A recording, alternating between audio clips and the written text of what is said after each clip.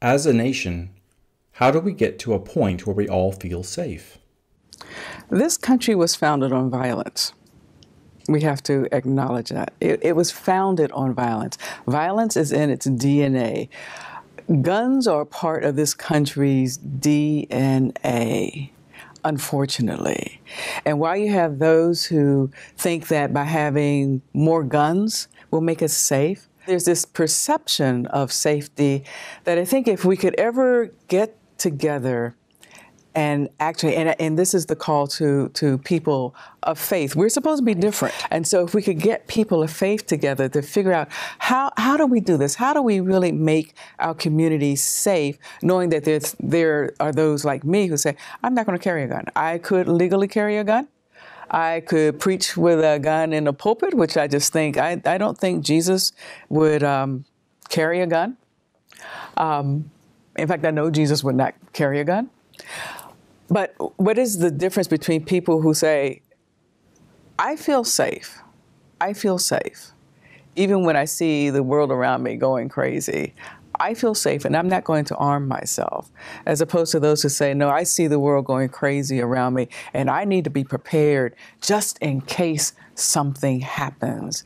So it's really coming together and sitting down and figuring out how can we be safe in our communities? And if people are willing to give up some rights in order to be secure in other rights. How did policing develop in this country? We have to go back to the beginning of policing in America. And if we look at police departments in the South, they came directly out of the slave patrols of the South. And so those slave patrols were at first to control the comings and goings of slaves. They morphed into controlling the comings and goings of free blacks. And once blacks were freed in this country, you still needed some way to know where they were. And so the slave patrols morphed into police departments in the South. In the North, a lot of the police departments came out of the desire of the industrialists to protect their interests. And so when you had strikes or you had companies that were trying to unionize, then the industrialists would bring in police forces that weren't formally police forces to break the strikes, to shut down the desire for unionization.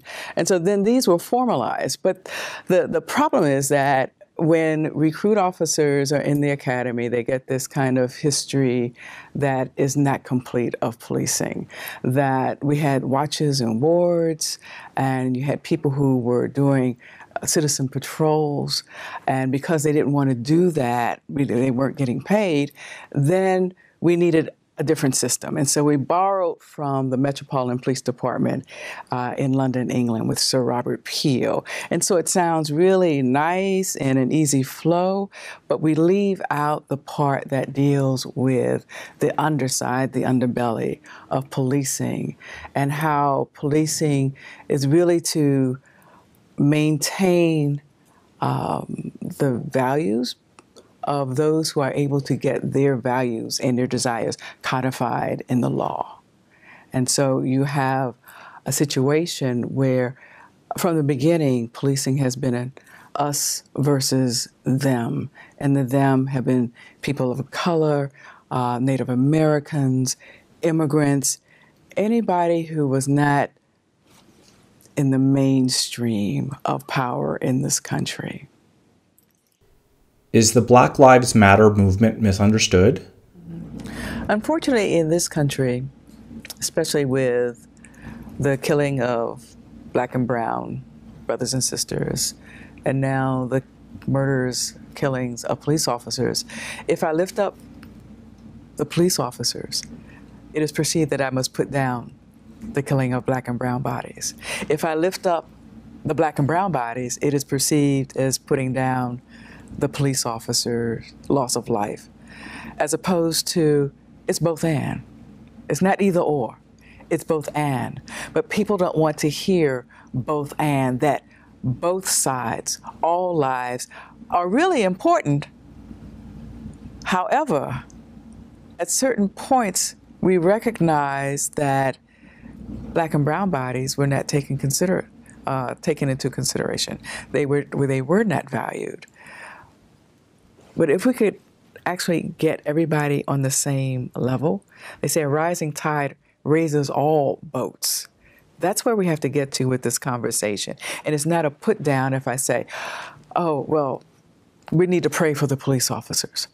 And folks say, well, if you're praying for the police officers, you're negating what is happening to Black and brown bodies. No, it's just that right now the issue is the killing of police officers. And so we are not choosing sides. We're saying that they are all important and no one should be killed.